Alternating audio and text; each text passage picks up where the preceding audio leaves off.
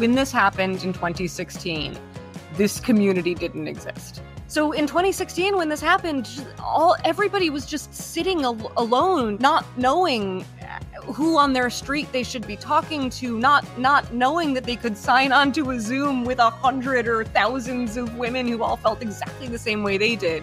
And because of the work that everybody did, that this space is built now. Welcome to the Suburban Women Problem, a podcast from Red, Wine, and Blue. Hi, everyone. Thanks for joining us. I'm Amanda Weinstein. I'm Jasmine Clark. I'm Rachel Vinman. And this is the Suburban Women Problem. Ooh, do we have a problem today, ladies? Yes, the news from last night is so hard. And whatever you're feeling, whether it's grief, anger, disbelief, anything else, all of the above is also an appropriate response. We are all still processing this too, but we wanted to reach out to let you know that you're not alone. We are here to process with you, and thank you so much to every one of you for stepping up, having conversations, and getting involved. You may not feel like it, but it made a difference. We're recording this on Wednesday, the day after the election, and we're joined by Jess McIntosh. Jess, I am so glad you are here to help us make sense of this and work through our feelings. You're a political therapist today. Welcome. Oh my. I said yes to this a week ago. I don't know if I can do it anymore.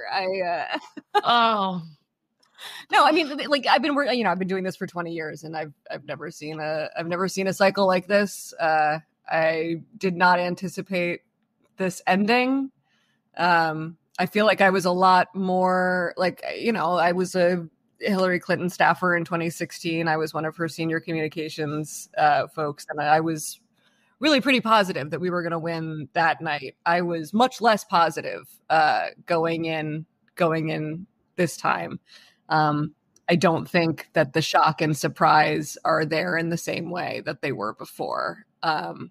Although even still, I thought we would get the popular vote, and I thought there was a very good chance that we would lose because he would get the Electoral College. But I really did think that we would get the popular vote. I thought we did, and those numbers aren't in entirely yet, but it doesn't. It's true. No, I don't think we're going to get the popular vote. But before we get into more of that bad news, let's start with good news.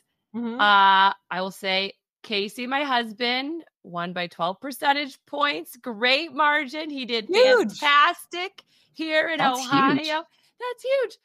Jasmine, you have some good news for us. What's your good news, Jasmine? Yes, I also won. And honestly, we overperformed or outperformed the expectations. Which actually feels weird to say on a night or, on that night, considering everything else that happened. But even in my district, like we showed up for Kamala. I just want to say that. The district and I don't want to get too deep in the weeds, but I know some people have told me like hearing some good news has been good for them. So I do want to point out, I have 17 precincts in my district, including 2 that they drew into my district specifically because they were red precincts that would basically make it harder for me to win. And when I say red, these precincts were solidly red precincts in 2020. Both of them did not even go for the presidential or did not go for Biden in 2020. This year, both of them, not only did we win them, but they shifted from solid bright red to solid blue. Nice work. So, can we put you in charge of everything? Yes. How do we do that? It was not. Well, so it was not luck. It was definitely the fact that we were so freaked out by it that we spent so much time in those areas, canvassing those areas for literal months of just like going there, knocking as many doors as possible, trying to get as many votes as possible. And I know we're going to get into it. And I know, Jess, you're going to do all your thing. But I think there's something to be said about how redistricting and gerrymandering affects the top of the ticket that we don't talk about. And that is when you draw a whole bunch of safe seats, those people don't campaign. When you draw people into competitive seats, they get out there and they knock doors. Have the conversation. And when it comes to turnout and a thing where you need a bunch of people to turn out, I wonder, I don't know, Jess, I would love to hear your thoughts on this. I wonder how well Kamala did in areas where there's a safe Democrat who didn't have to knock a single door because they knew they were going to win anyway. I know her numbers are down in like Manhattan and Brooklyn, which would go to support your thesis for sure. I saw that. I think gerrymandering is a big problem for lots and lots of reasons, including just like the national conversation making it crazier. So like that affects the top of the ticket a ton. Yeah. I just wonder. I mean, I don't know. I one day maybe I'll take some time and dig a little deeper, but I just wonder if when we think about redistricting and we think about gerrymandering, we always think about it as who it affects at that level and not how it affects behavior for national elections. So anyway, I think it's time for us to kind of, I guess, get into this thing that we have to get into. More talk about gerrymandering. Well, Eugene also won, right? Oh, Rachel? Yeah, Rachel. He did. Yes. It doesn't look like it's official, but it is. I mean, All right. he's the votes, maybe his opponent hasn't conceded. I will say that, but he also can't win with the votes that maybe are some remaining, but they're not enough votes to win. So yeah. And I mean, I'll tell you, Jasmine, this was a district that was redistricted in 22 for the midterms. And it's a tight seat. You know, it was always going to be very tight, Virginia 7. It took a lot of work, but with a lot of work and a lot of conversations, it was still close. But there was never a day off. And I think that matters. I mean, you know, I just think it, because you see in places like this where they're really outperforming at the top of the ticket. And I don't know. Well, here we have Jess. She's an expert. So let's. I want to say congratulations to all three of your households. There actually were a lot of wins last night. Like, I know we're all overwhelmed with what happened at the top of the ticket. I certainly am. I don't want to try to pretend that I'm like sugarcoating things here, but this isn't sugarcoating. It is reality. Like, the North Carolina had an incredible night last night, with the exception of the top of the ticket. They saved their school system from being run by one of the worst extremists I've ever seen run for office anywhere in the country.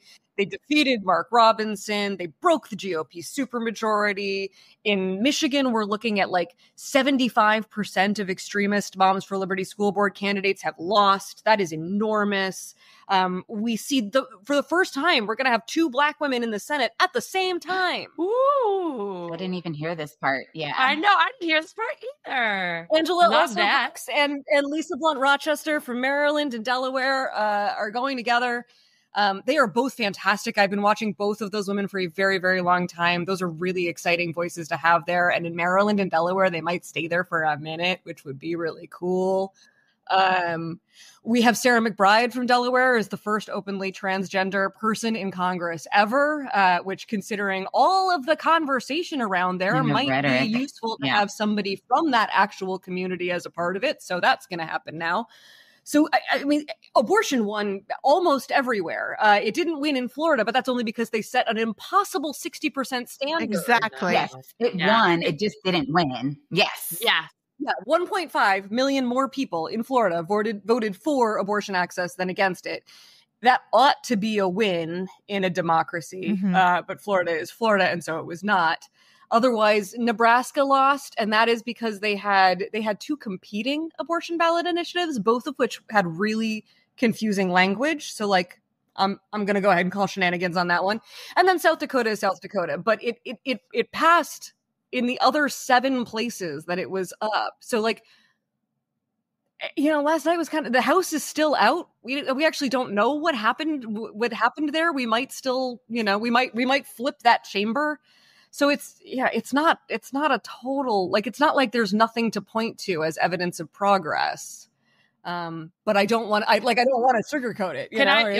I can be the Debbie Downer here. Here's Go what for it. I'm a little worried about. I'm so proud of all the states that voted to protect women's reproductive freedom. It might all be for naught with who we elected for president. Right. Thank you. So let's just handle expectations right there. I also want to talk a little bit more because I don't know, maybe I was just listening to the wrong people, and that's very possible.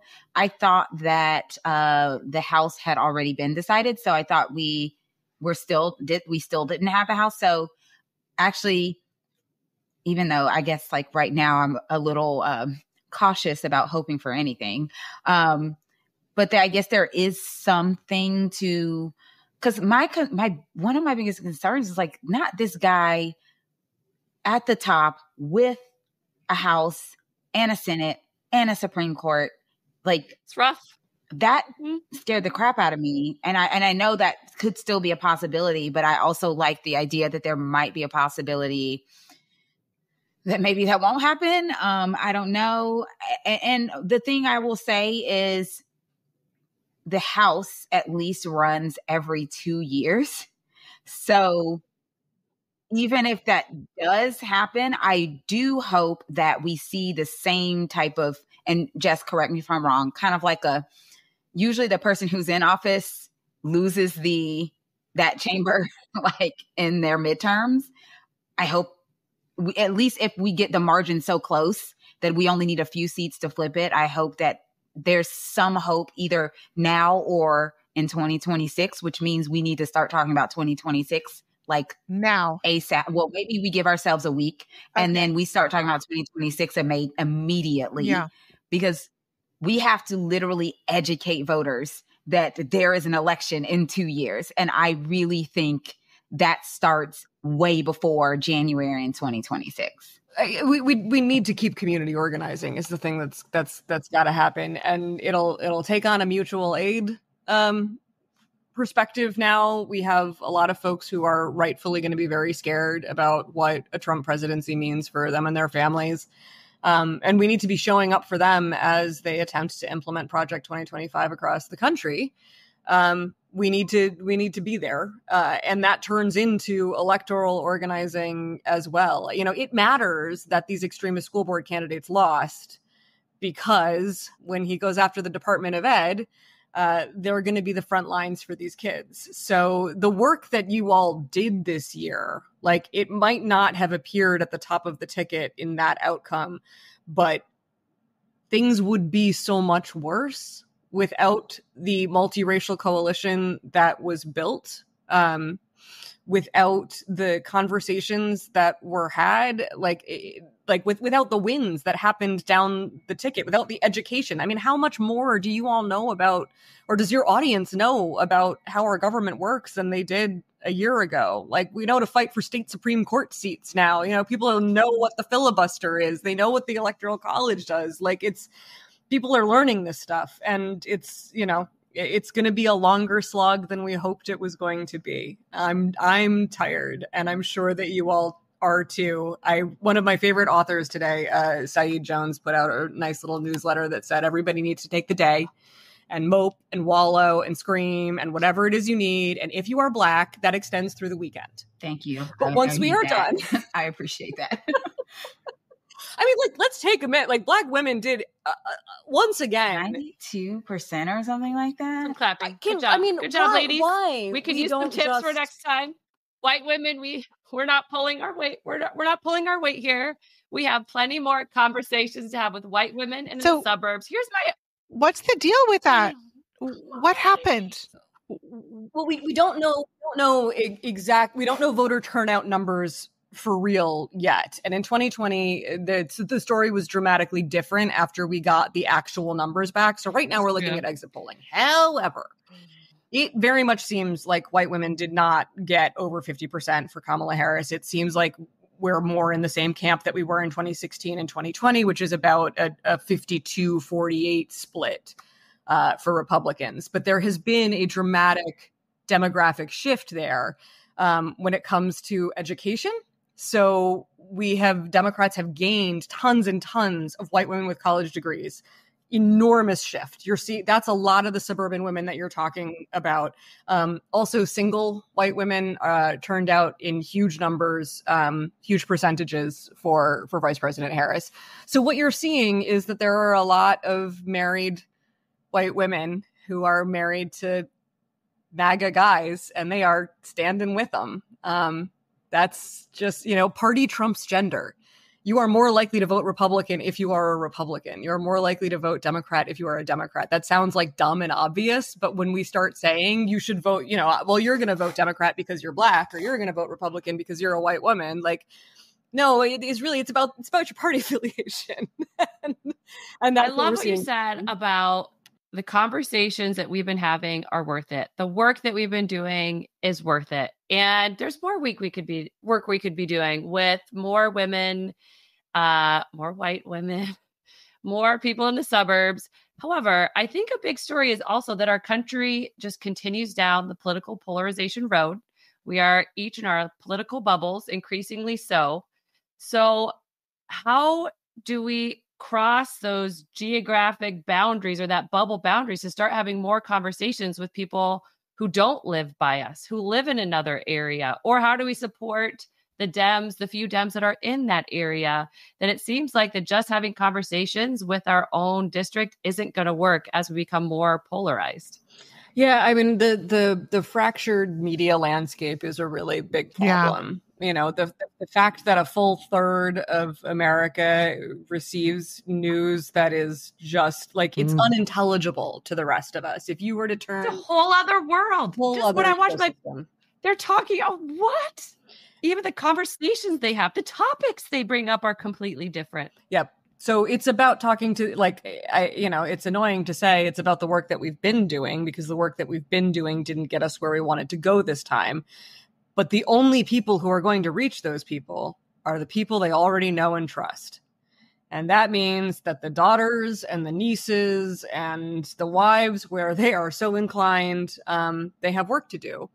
And it's going to take a while. And the rest of us need to do whatever we can do to convince people that we have their backs, that we care about them and their lives, that we're standing up for them. And our candidates need to do the same. I think Vice President Harris ran an incredible campaign. And let's just be clear, she had 107 days where the guys get 2 years. She didn't get to build infrastructure. None of the normal campaign stuff happened. The primary is where you test yourself. It's where you introduce yourself to voters. It's, the vast majority of America. That's a great point. So Amy Deal talks about this, but in a business setting, is that we very often put women on what she calls a glass cliff. When a company is doing very bad, and watch it, you'll start to see it. They name a woman as CEO because it's hard to turn a company around, and you don't do it in a year or 2 years. It takes time. And when she can't do it in magically 6 months, we're going to blame her and it's her fault. So it's this glass cliff we're more than ready to push women off of, which is a little bit, I think, what happened here is we put Kamala on a glass cliff and we pushed her off. Mm-hmm. Do y'all not realize, though, we kind of had that conversation when she first announced that this was a possibility? This was one of the things that people were saying is we wanted her to be the nominee because she was in the best position, all things considered, but also she would make it would make it a lot easier to be there's those Black women underperforming again in life because she didn't, bring home the gold. If she had brought home the gold, everyone would have been happy. Yeah. But then if she doesn't, it just turns into the scapegoat of, oh, well, she wasn't this, she wasn't that, she wasn't qualified, all the things that they said. And so I would love to listen to the rhetoric that comes out over the next couple of weeks as people start, Monday morning quarterbacking, what happened? No. Let's be clear. If she had brought home the gold, we would be saying what a great job she did reaching out to Dick Cheney and Republicans. Absolutely. And we would be crediting them with her win. So there is no scenario where Vice President Harris gets the credit for being qualified and running a virtually error-free campaign. Yeah. Win or loss, that doesn't. No, of which, let's be clear, she was hands down the most qualified candidate for any issue on that anyone is talking about, right or left. Ran a fantastic campaign, in my opinion. So if we want to talk about stuff, to me, if we really want to analyze it, we need to be talking about voters. So I have a question. I'm just really shocked. I was shocked last night. I continue to be shocked in that she had the momentum. Yes, the stadium, the excitement. I follow a couple of data kids. They're very young. They're some of my favorite ones. They're really young, and they were like, I didn't say it to them, but I kept thinking you're missing something because it was all data, which I get. Like they're statisticians, but in the end they were right because they were, making models based on polls, and the polling was right. People say the polling wasn't. I've heard people say the polling wasn't right, but actually it was. It was tight, and I'm like, she had 75,000 people on the mall on the ellipse that spilled out onto the mall. And there was such enthusiasm. And then Democrats showed up 32%, Republicans 34%, and independents 34%. Like we didn't even show up. And I don't understand. I'm totally at a loss. Yeah, and I think that's what people are going to be unpacking for a long time. It could not be more disappointing. Not just that we didn't make the numbers that we thought we were going to make in terms of turnout, but what happened with men? We've never seen young men break right like Gen Z did. That was very surprising. The exit polling would suggest that Latinos went through like a 20-point swing. Which makes no sense to me though. I'm sorry. Especially with the final messaging of Puerto Rico being a garbage island and the rest of it. It just like, it doesn't compute. I never want to hear anything about Black women and underperforming in the same sentence ever again. I don't care if we're talking about the top of the ticket or voters. It is just so clear that Black women are they've always been the leaders of our movement, whatever the movement for social justice or progressive causes, or it's led by Black women, always has been.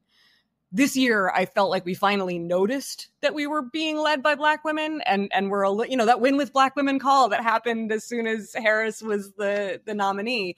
That kicked us off. That gave us our marching orders. That was sort of everything. And we need to not lose that. Like we need to not scrap that because we lost this election. We need to look at those voter turnout numbers. Look at that 92% of Black women who showed up for their communities, whether their communities showed up for them or not. And learn from that and keep listening to them and keep fighting. I agree with you 100%. And I think, like, to your point, I'm like trying to figure out the numbers. So Donald Trump did not get as many votes as he got in 2020. So there definitely were people that said, I will not vote for Trump again. So it really was our side. I don't know. Something happened on our side because I feel like those people who said, I will not vote for Trump again, they didn't switch, which I think we were trying to count on. Like, oh, we'll get them. I think they just skipped her. I mean, they skipped that race.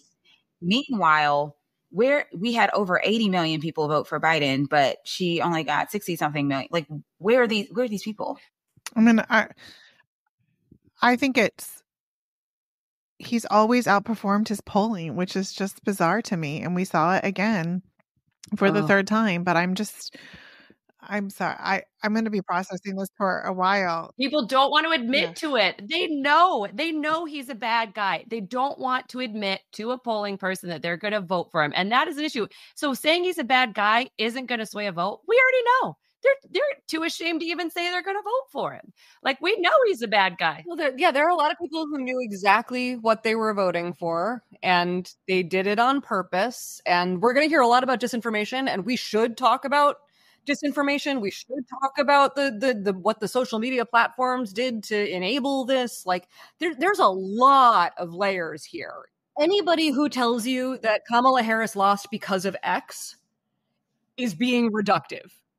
Like, that is just not, like, Kamala Harris lost because of sexism, because of racism, because of Twitter, because of Elon Musk, because of Wisconsin, because, like, there are so many layers to this, and we're going to need to have a more nuanced and thoughtful conversation than America usually has, So I want to invite like our side of this conversation to start having it. Like, we're the resistance now. That's it. We're going to have to figure out how to keep as many people safe as we possibly can in the face of whatever is coming. And we need to try to make this dark period as short as we can. It is really important to remember that social justice, everybody's like, it's a marathon, it's a sprint. It's like, it's a relay race. You have the baton for a while. You run with it. You do your best with it. When you cannot run anymore, you pass it to the next generation and they will pick it up and they will run. So this is our turn with the baton. And we have a really weird one, guys. We got a weird turn with the baton. We are running over some rough road. Like, it's not like, I just want you to like picture the race towards justice and understand that we got the rocky uphill climb, but it's still our responsibility. It's on our backs right now. We have the baton. We will pass it off eventually, but right now we're running with it. And for those of you who are trying to figure out what to say to your kids, I just want to remind everybody, there were millions and millions of people who fought to keep them safe. And those people are still there. They are still their neighbors. They are still in their schools. They are still your friends. They still believe what they believe, and they need your support and love more than ever. So tell the kids that, like, in every country where bad things happen, there are good people. At every point in history, in every country on earth, and America right now is no exception. So we're just going to pull a little from Mr. Rogers and tell them to look for the helpers, because you don't have to look far. You really, really don't. I was just thinking of the Mr. Rogers, and I'll just say, from a really geeky, boring economist perspective, we know in this country, economic inequality has been widening. We know that geographic inequality has been widening, and there's really been nothing that has stopped it so far. And what that means is there is a good share of people that feel economically anxious, which makes it especially easy to pull the tactics that you see in like Cast by Isabel Wilkerson and the opposite of the sum of us, of a zero-sum mindset. It makes it very easy and a very tempting message. And finding that way forward of looking for the helpers and how can we get back to a message that speaks to more people, whether it's through the sum of us, how do we really know we're in this together? And we are actually better off if we're in this together. But I think for the next 4 years, we're going to get worse off. So let's just buckle up for that. I think the issue is really safety for a lot of us in a lot of different ways. And that's that unknown part is the scary part. How much were they serious about? Because they told us what they wanted to do. They even made a playbook, as Governor Walz says. And that's the really scary thing. So, and another thing is I have a lot of anger towards the mainstream media, and it's really hard because I saw the way they treated President Biden and I saw the way they treated Vice President Harris and the questions they asked and the way they talked about her. And yet they never asked those questions of Donald Trump. Exactly. Yeah, it's just hard. It's all hard to process in light of the news from yesterday. But I think now more than ever, we are going to need a toast to joy, ladies. I do think so. What can we possibly we have a hug to joy? I don't know how that works on a podcast, but that's what I need right now. A 40 ounce to joy? Maybe it's not a toast today. Jess, what have you got for us political therapists? What toast to joy can we sit with? So my toast to joy is one that I hope everybody really takes to heart because you all share it. When this happened in 2016, this community didn't exist. This is true. So we had to build that infrastructure from scratch. There was no place to turn to. We're a new little baby community still. Pretty much. I mean, think about it. Yes. And it's incredible that you all provide this on-ramp for people who are thinking about politics for the first time. Red Wine and Blue is a place where people can go and not know anything and just care about their communities. And that is welcomed and wanted. That's a new space So in 2016, when this happened, everybody was just sitting alone in their houses, in their neighborhoods, not knowing who on their street they should be talking to, not knowing that they could sign onto a Zoom with 100 or thousands of women who all felt exactly the same way they did. And because of the work that everybody did, that this space is built now, and we need it, and we're going to put it to use. But you don't build an organizing space and then win, and then you're done. Like that's not how the fight has ever worked, and it's not how it works now. But the gains that we made will make us stronger and will keep us safer, and will bend that arc. So that my toast to joy is that this exists, and we need it, and it's here. I love that. We have lost the battle, not yet the war. Exactly. And this may be also hard for the new people who this might be their first battle they've lost. And that's a hard first battle. Yep. That was pretty good. I don't know if I can match that. My toast to joy. I don't know, ladies. I think my toast to joy, though, is Jess, you talked about finding the helpers. I will say in my community and around, so my community is not bright blue. My neighborhood is about 50-50. And I think we handle this election pretty well. But I will say, even in my community, when we get some of the worst attacks is also when you see some of the brightest bright spots of people coming to your defense. And, oh man, now I'm crying. Rachel, I'm blaming you for this one. That it really does mean so much to see people support you. And we got so many texts of congratulations today, and that, Casey's win was a bright spot for everyone. And that was wonderful. So there is just so much more good and so much more people that want good for this nation, that want something else. And that is my bright spot. And I truly still believe that about this country. All right, Rachel, what is your toast to joy? It's a bit tough today. I feel that. I'm so sad about the way things turned out, but I'm still really proud to be an American. And I understand that people have different feelings about it, but I still think this is a very special place, and we've been through dark times before. I hope we come out of it. I'm not totally convinced, but I also haven't slept in a long time, so I haven't given it a lot of thought. But there is this innate pride. I'm not proud about what happened yesterday, but I think we are always moving towards a more perfect union. And the news was shocking at the top of the ticket yesterday, but you can see we all got good news. There is some good news out there, and we do need to look for it and see it, because I think it points to where we maybe aren't, as we are divided, but it is not as one way. It's not overwhelming. And so we really have to focus on that. And I hope, once again, come together and work together and organize. And we have the infrastructure, and, when we need to use it. But I unfortunately think a lot of people are not going to get what they bargained for by the vote that they placed. And that opens up the opportunity for conversation and for us to use democracy again, because I'm very worried about the future of democracy for sure. But I think she'll survive. I think she'll be okay. And I am proud to be in a democratic country. So, Jasmine?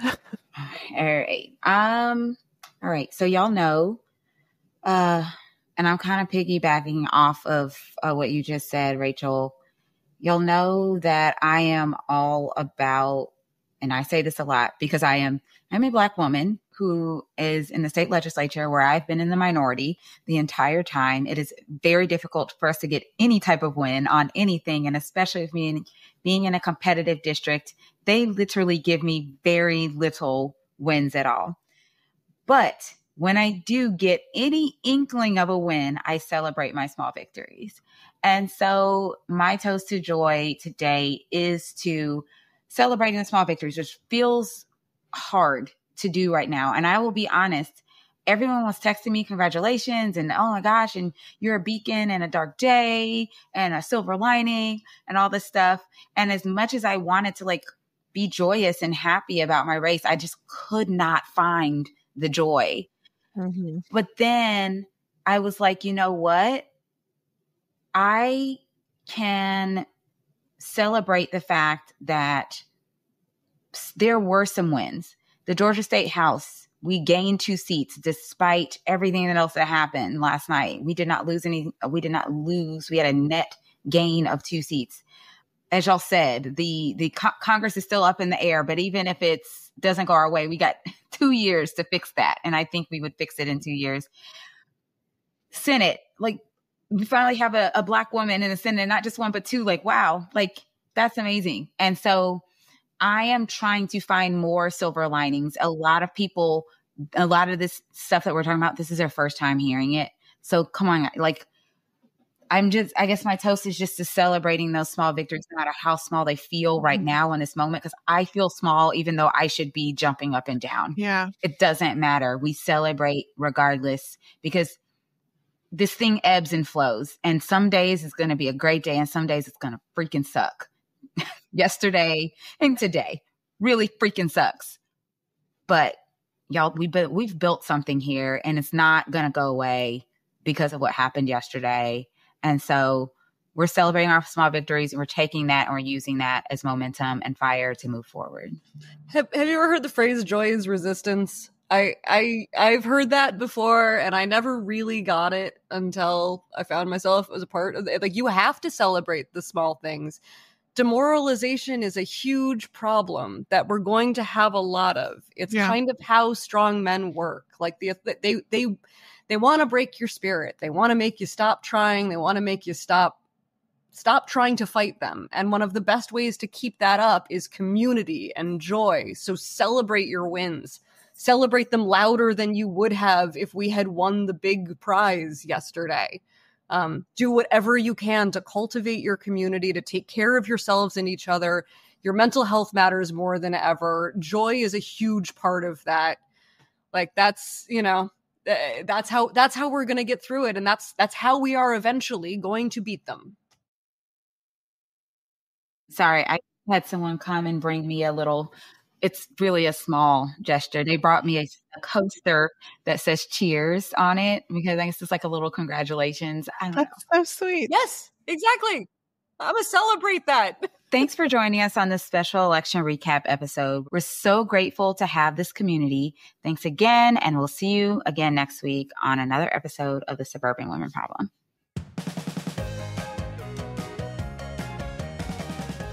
The Suburban Women Problem was created by Red, Wine, and Blue. Our producer and editor is Amy Thorstensen, our project manager is Lindsay Quist, and our editorial assistant is Abigail Martin. For more information about upcoming events and trainings, or to learn more about Red, Wine, and Blue, follow us on social media or at www.redwine.blue.